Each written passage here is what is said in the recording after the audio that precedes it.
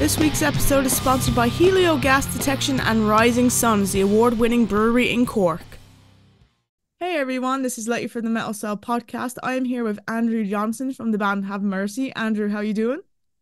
Oh, doing great. Can't complain, can't brag, Just Ex- living the dream. You're living the rock star dream. Yeah, over here in dreary 26 degree with high winds, Baltimore, because we're right on the water. So, yeah. So welcome to the podcast. As for some of our listeners who may not know, Have Mercy are one of my favorite bands of all time. They've written 3 out of the top 5 records in my life. So I am very, very happy right now. Nice. Yeah. Yeah, I'm stoked. And So that's very nice of you. Yeah, I'm glad we made it your top three or yeah, three no, of the top five. Yeah. yeah, no, I love you guys. For our listeners who maybe haven't heard of you guys before, do you want to maybe introduce your role in the band? Yeah, so my name's Andrew. I play guitar and have Mercy. Also do some backup vocals live, and then I did some of the really high pitched stuff on the first album back when I was a younger boy. You could hit those. Yeah, but I'm mostly I say the riff machine and the joke machine. Awesome. So yeah, Two very important ingredients in a band. yeah, exactly. Yeah, So how would you describe your sound? myself personally, Well, or the band. the band, Okay. or yeah. Oh, the band. Well, I always like to say that we're kind of like we're not we got lumped in with pop punk a lot because that was kind of big. And so we people kind of label us as pop punk. Some people label us as like, the Midwest emo type thing. I just tell people we're just like, just a rock and roll band. We're just 3 dudes that love each other like brothers. We just have this. We can't escape each other. We broke up and we came back. We've always lived within like 10 minutes of each other, and so it's just kind of we're just a rock and roll band from Baltimore that started in 2012 and did a bunch of DIY tours back in the day in a crappy van and trailer, and then put out some albums, broke up, got back together over the pandemic, and now we're here. And then when we were doing press for that one, we're like, we're never touring, we're not putting out another album, all this stuff, and here's our second album back. Yeah. Never say never. Exactly. Yeah, that's what they tell wrestlers and actors. Um, so your album, The Earth Pushed Back, turned 10 this year. How was the tour that Mhm. you did back in November to celebrate the anniversary? Oh, dude, it was awesome. We had our buddies in Valley Heart and a Will Away join us, and we hit some of the spots we weren't able to do in the summer. So we were able to do our hometown of Baltimore. We did Buffalo, we did Brooklyn, New York. We did Boston. And we also did Philadelphia, which isn't too far of a drive from us. And the crowds were amazing. The response was crazy. It was just like we were there, 10 years ago, except the whole room was singing along instead of like, just 5 or 10 kids. And we had just like, it was so surreal seeing kids, like people like when we first started out who were like 14 or 15, and seeing them now 10 years later like as full grown adults, and then like and just being able to see like our friends who we like never see, like our buddy John, who used to work at Top Shelf Records, the label that put that out Oh, yeah. originally.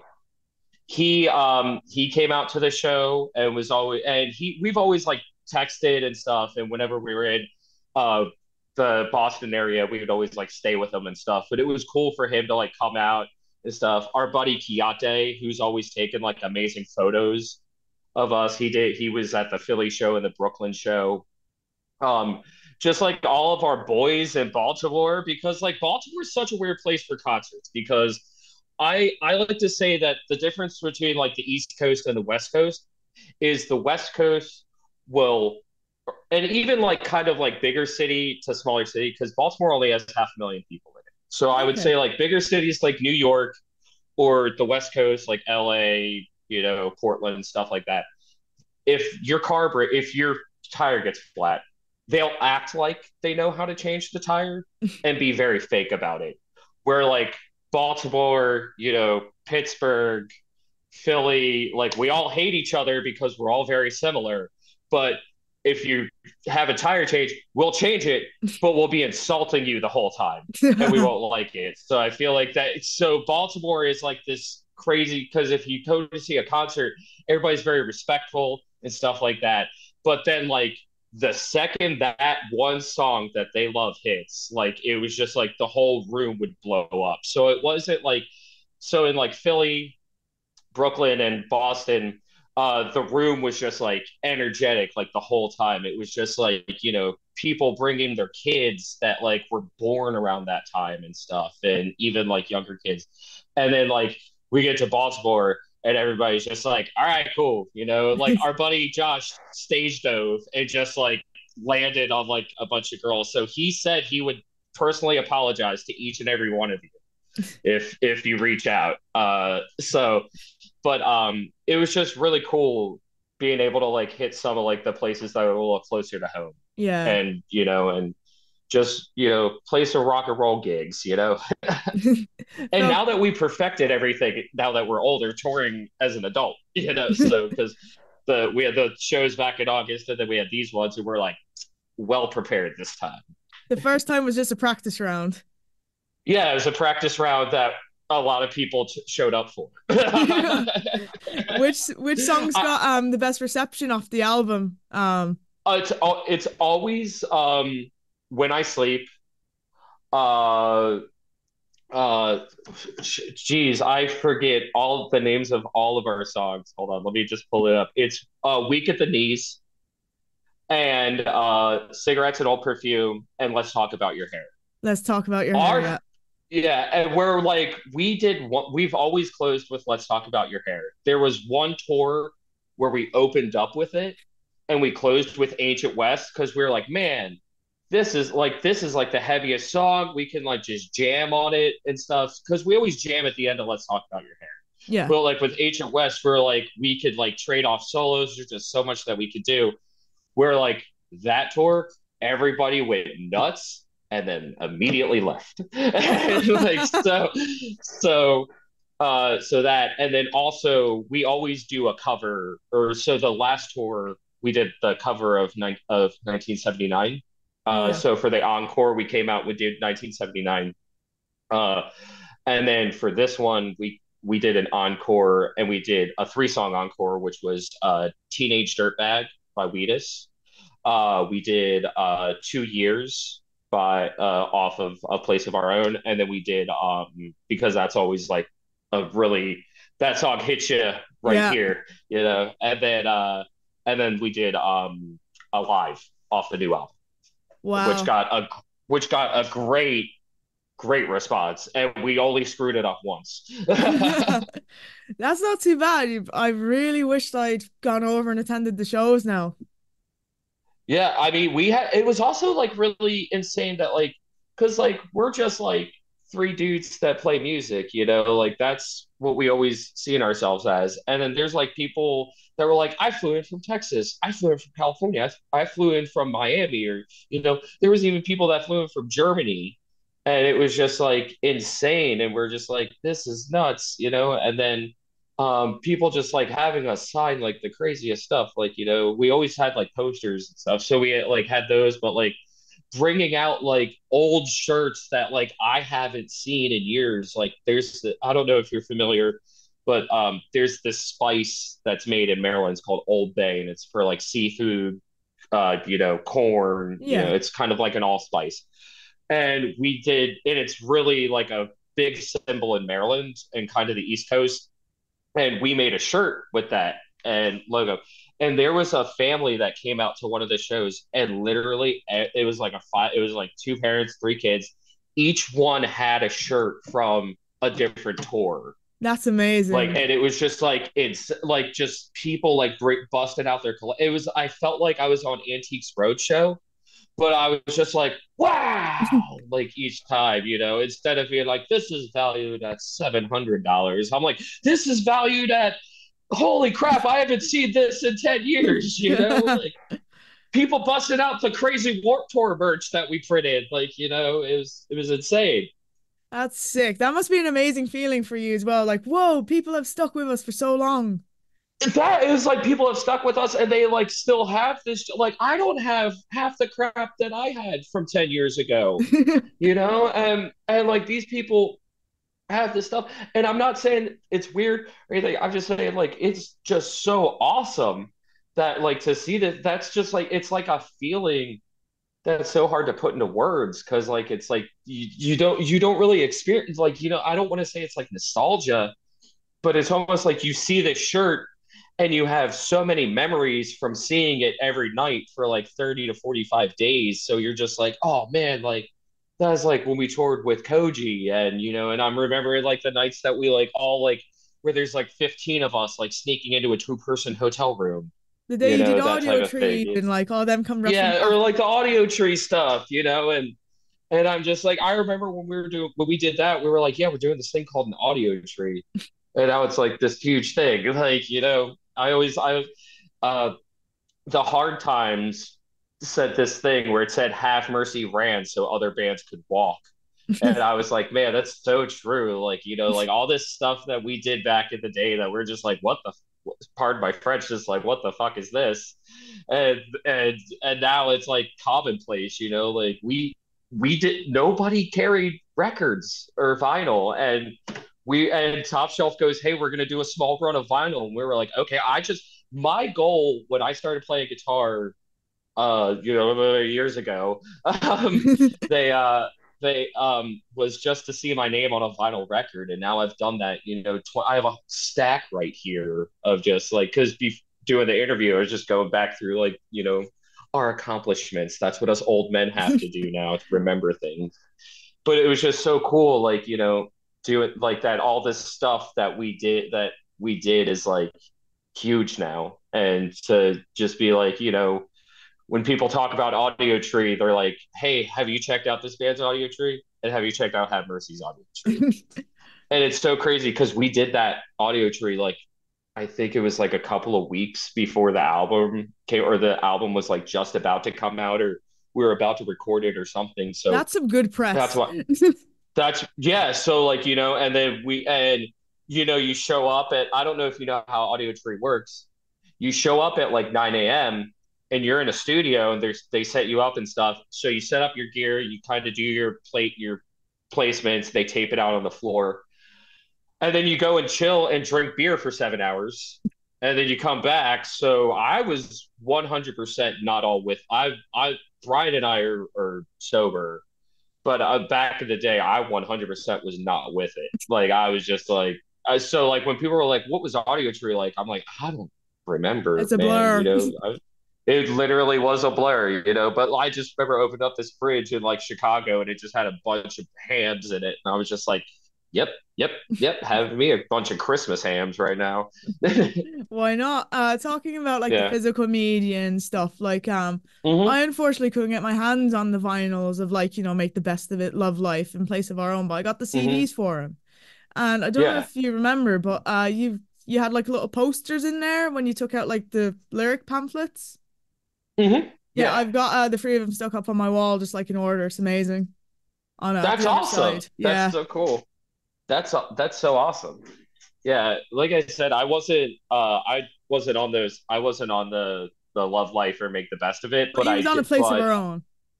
but I was on A Place of Our Own. But I was always like, around, we Yeah. always, it was like Brian would like finish recording it and I was just like, man, that's fucking tight. That's Like yeah. dope. Like that's dope. That's dope. That's dope shit as we say, like yeah. And But yeah, I think with the new record with Numb, I don't have a copy up here with me, but we did the same thing with the record where you pull it out. oh, And it's sick. like it's like a double sleeve. So like it's not like you pull it out and it's just like a white sleeve. So you pull it out. If you can hold on like 2 seconds, Yeah, I of just course. run I'll downstairs and I'll grab it. pause the Yeah. recording. Yeah. So Yeah, so I've always had this record by my side. But we did the unboxing of one, but this is, I believe this is, we're gonna learn. But so you have the record, you Looks really know. nice. Our buddy Dan Novak did the artwork. It's super sick, and this is the sleeve on the inside Ooh, with all the lyrics and stuff, and then like our thank yous and stuff, and then when you open it up, yep, and then this one's one of the gold ones. that's So really nice looking. yeah. I've been making this joke, but I've been saying official gold record. Have mercy, so that's really cool. And I'm always one of those weirdos that like when I was a kid, I know that this is supposed to go in with the record facing up to like protect her from dust. My dad always did this, so I always like put them in like sideways like that, so I could just like dump the record out. But That's the yeah, way I have mine as well. yeah, I've always like think that like one of the things with Have Mercy is like the packaging of our records like has always been like so cool. Like It's we've always always been just had like superb. that you said it, not me. Yeah, but it's just like I've always just really loved these things. And Rude was thank you guys, thank you Rude for helping us put that out. That's awesome. Rude did a great job. Speaking of the new album, it's Numb. It came out the Mhm. 8th of December. How was the recording Yeah. process for it? So this one was super different. So it was kind of similar to our EP that we put out, or the mini album that we put out with our friends at Zodiac. But this one was we recorded it so me, like I said, me, Brian, and Nick all live like within 10 minutes of each other, and we just kind of started jamming and all that stuff. We all and then Brian has all the good equipment. We all have recording setups, but he has the best stuff. And I where I'm see from like, his I just Instagram kind stories. It looks amazing, his home yeah, studio. and it's awesome. It's like going into like a little toy store, and then like whenever he's like about to get rid of something, I'm like, "Hey, buddy, hey," like But so it was like really cool, just like because it was also reminiscent. Because back when Half Mercy started, we used to just be like, four friends just like jamming in my mom's basement. So it was really similar. We're just writing, so we'd have like everything plugged in, and we would just like jam to like a drum machine and stuff like that. And then Brian programmed the drums to it, and then we had our buddy Steve, who plays in this band Meth Rats. He's like the world's best drummer. He played in this Meth really Rats, what a great. name.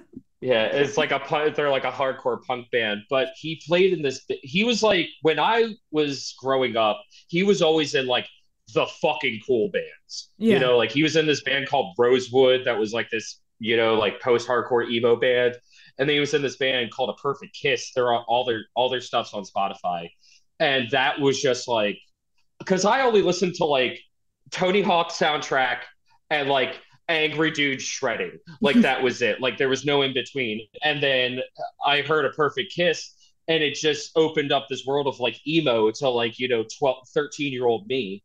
And it was just like really cool to like be like, hey buddy, you want to play on this record? And he's just like, yeah, sure. And we went back to the studio that we recorded the first record at, Magpie Cage, owned by Jay Robbins, and our buddy Matt, who plays in a band. I'm forgetting their name right now. I'm such a bad friend. Um, he recorded the drums. We did the drums there, and then we did everything else at Brian's house. So it was like really cool because we also took our time. This album's like a year of the process. Like we Yeah. started recording it back in like December of last year. Um, so it was really cool just to be like I work from like 10 to 4 on my way home, just pop into Brian's, record for like 3 to 4 hours, and write some stuff, and then just like drive home, and then getting the mixes that day and like listening to it and being like, I don't know about that, and then see you tomorrow, and then just being able to do it like that. It kind of really just a lot of people use the term like when we went from recording with the first album with Jay in 4 days, we were just like, this is what recording is. It's just this chaotic 4 day affair. And then we recorded A Place of Our Own with Paul. We had 4 weeks. And we were like, oh man, this taking our time, like this is how an album is made. Like and we did pre-production and everything. With this album, we were like truly like, hey man, I can't do anything for like 3 weeks, but like I'll come in and see you. Like, but it was we were always like, there would be days where like I couldn't make it, but it would be like Nick and Brian. Somebody was always tinkering with it at some point. Yeah. And I feel like and instead of us being like, we should write a song like this or we should write a song like that, we were just like, we're just gonna fucking write songs that we like to play. Not that, I don't care if I said something earlier about, it was like a joke about something else, but it kind of relates to this, where I was just like, I don't care if you don't like it because I do. Like, and that's kind of how I look at it, is I was just like, I don't give a shit if it bombs because it's super fucking fun to play. It's from the heart, like exactly, it was just like, it's kind of like, it's not that like people have been shitting on it or anything. It's actually the opposite. People have been loving it. It's kind of weird. It's kind of weird not having to like defend it in every interview. But it was just like really cool just being able to like take our own pace and just like write stuff that we, not even that we wanted to hear, just like stuff that we wanted to play, where I was just like, man, I just want to do a really fucking cool guitar solo. And they're just like, all right. And I worked at a piano store before we closed last month, but for like 20 years. So like I would always just like have little cool piano riffs written, and it was just cool, like being able to see something that went from like a voice memo to like here it is on physical. It went from this phone to this vinyl record. Like, it went from digital to analog. How it started versus how it's going. Exactly. Yeah. I should do that meme. Like, I should do that. Like, I'm the one that makes all the memes for us, so I'm gonna do that. Tag me. I will, absolutely. Yeah, but yeah, that would be great. Yeah. Sorry if I'm just rambling. It's just kind of it's all good. You're very happy. I like it. Thank you. It's very opposite of most like metal dudes that are just like, I hate my wife. I saw this meme where it was like, just side day. Saw this other meme the other day where not it just because I listen to Pantera, it doesn't mean I'm a felon. I am a felon, by the way. Like, so I love those classic memes. They're great. Yeah, exactly. Yeah.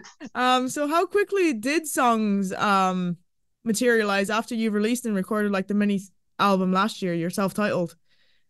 So that one we actually re-recorded 3 times.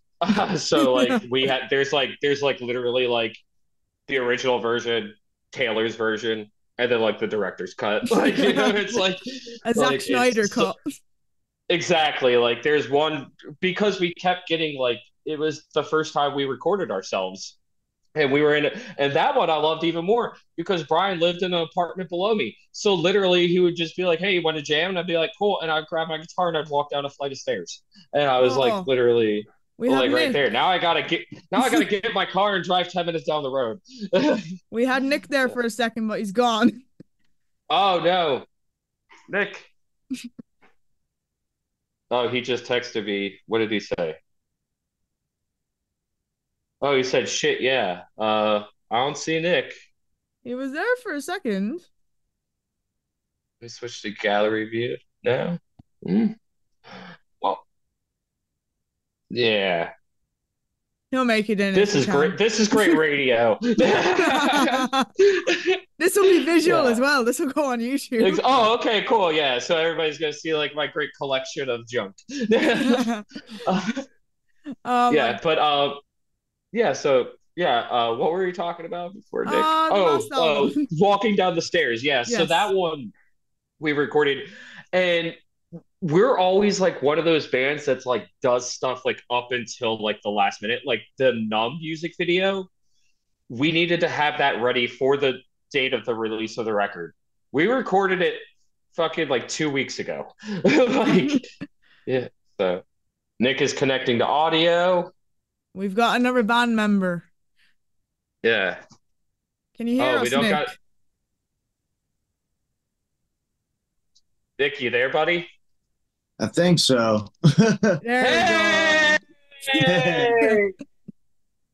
Can we see you, Yeah. Nick? Yeah. So yeah, but recording the last like we're always one of those bands that like does everything up until like the it's not that we're holding off, it's that like we almost have like kind of like buyer's remorse kind of where we're just like Yeah. we figure everything out and then we're just like and then like the last second we're just like let's do it like and we've always like and it's so great like finally like finding like a group of people that will put up with that like our buddy Rick that did the videos for Alive and Numb and now I'm hearing feedback I think from Nick but and then we and like also like our buddy Zach that like is books us now like we're just like hey man hey there Hey, he is there's Nick. hey There we hey there we go. go. There we go. Hello, Nick. Welcome to the interview. Do you want to introduce yourself and your role in the band? I'm Nick, and I play bass. Oh, very good. And Nick's also the he's the business smarts of the band. He's the one that's Oh, like very hey good. we should do an in-ear system and I'm just like sure. Like,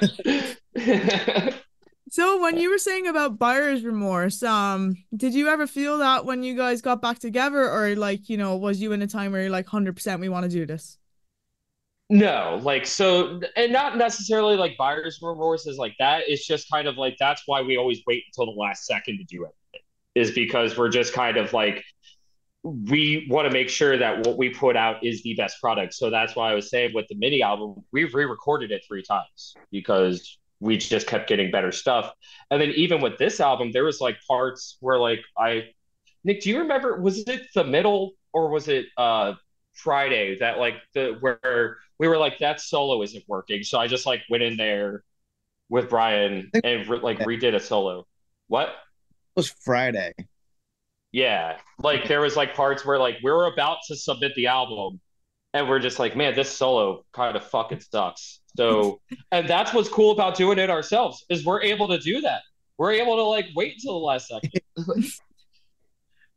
Yeah. And But getting back together, it was just kind of like I know when you guys did the farewell tour, I couldn't get off. Oh, I just like my personal commitments. I just couldn't do Yeah. it. But we were gonna do the Baltimore show, and then it got canceled. And then Brian just like wrote a riff, and he was texted it to us and was like, "Hey, I wrote this thing.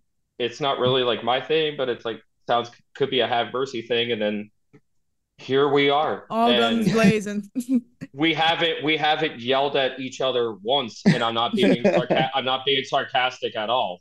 like That's like it's awesome. just so it's so weird. Like Nick, you can probably agree with this because Yeah. we're the same age. We're at that age where it's just like I don't have the fucking energy to argue with somebody or yell at somebody. So and also we're just like if I have a problem, I was just gonna be like with that solo, they were like, I really loved it. And they were like, hey man, that solo kind of, it's a little weak. And I was just like, all right, we're just cool having this like open, honest relationship again. That's always the healthiest. If you got like open lines of communication, you guys are all good. Sure. Yeah. If you Yeah. could collaborate with any musician dead or alive, who would it be? And you can both give an answer. Ooh. Oh man. That's great. Cause I had like 70 of them just like flew into my head. You can even form a super Uh, group. I mean, I would go older because I'm just like I listen to a lot of older stuff. I would definitely say Rory Gallagher, Ooh, good uh, pick. or the Doobie Brothers, specifically Skunk Baxter. He's an awesome guitar player. That's a really interesting combination because, Rory Gallagher, he's Irish. I'm Irish, so it's great, or Irish genes. But Oh, what part yeah, of Ireland is your family from? I have no idea. My grandfather fled. My great grandfather fled once my grandfather was born in like 19, and Oh, that's. I'm pretty sure they were Catholic, so whatever part of Ireland that is. that's most of it bar the Uh, north. yeah, exactly. Pretty much, yeah. The one. And then my dad's family, they're from Germany and came over in like the 20s as well. So They just found their way to America. exactly, they were just like, here we go. Nick, your group. Sorry, let's talk about 23andMe a little bit more. This Man, I don't podcast is know. brought to you by 23andMe. I That's wish. Nick, you're Who not would I going to want go to? with the. I definitely thought you would say Newfound Glory off the bat because like you loved No, them growing up. I feel like the older I get, the less I want to correlate with Newfound Glory. But I do love Newfound Glory. They're just classic. Like even though you want They to are. outgrow them, They're you never classic. can. They were like they've been my favorite band forever. We'll go with Newfound Glory. It's Newfound hard Glory. for Your me to. or Nick, I want to show you something. I've had the same profile picture in my phone of you, and I'm pretty sure it was taken from Facebook when like you could import like a whole thing, and it's you in like I don't know how to blow this up because I also don't want to get rid of it, but it's you with the Wonder Years windbreaker Oh, on. the Breaker. Yeah. Yeah, so I was gonna say, the Wonder Years as well. That's pretty We sick. did do something with them and it never came out. Oh no. Yeah, we did. I think we did plastic covered furniture or something on the back of their bus, and then Hopeless was like, "No, we're good." We were We need like, to "Okay." we need to get like a release on that, at least a release clause or something. I have no idea how we do that. Not the um, legal guy. oh. Do you have any favorite album releases of 2023 so far, or any that you're looking forward to next year, or Yes, because I never listened to new music, so I was like super stoked to realize that this album I've been pumping was a 2023 release. I believe it's USA by this guy called Petey, and he's always on TikTok. He's a long haired guy that's like, "Hey, bud, what's going on?" And it's like and it's him playing like another character, and there's like another character like you would definitely know him if you saw him, but yeah, he did this album. Yeah, it's called USA, and the single is called "I'll Wait," just like our song. your comeback song? That was the first song that I think Yeah, he That was the first released. one. Yeah. yeah, yeah. It's not a cover of ours. I wish it was. You came out first. Yes. Nick, Nick, do you what have about any? you?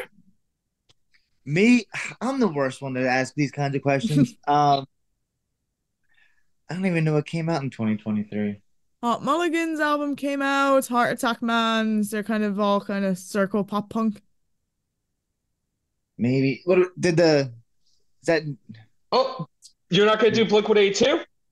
no. Okay, well Yeah, that's I think also on my top. That's also on my the, top 10. I'm one of the few. I fucking still defend pop punk, motherfucker. I never once bought a shirt with an AK-47 on it. I'm just going through my saved albums on Spotify to see like Just what seeing else came release out this year. dates. Yeah. I want to say the new Movements album came out this year, and that's pretty solid. That's probably up there for me. Good Uh, pick. I think that Oh, that's this one definitely came out too. Sorry, go ahead. no go for it. I was gonna say Greatest Hates Volume 3 by Liquid Death. Did you guys listen to that? I only know the drink, Liquid Death. Okay, so they put out these compilation albums called Greatest Hates, Okay. Hates, and it's people hating on them. And what they do is they take them and they turn them into like legit songs. Well, Greatest Hates is like a 90s themed one, and it has like Mark McGrath and on it and Tony Hawk and stuff. And there's this one, the single off of it is Rather Cut My Own Dick Off with Liquid Death and Mark McGrath, and it's great. It's awesome.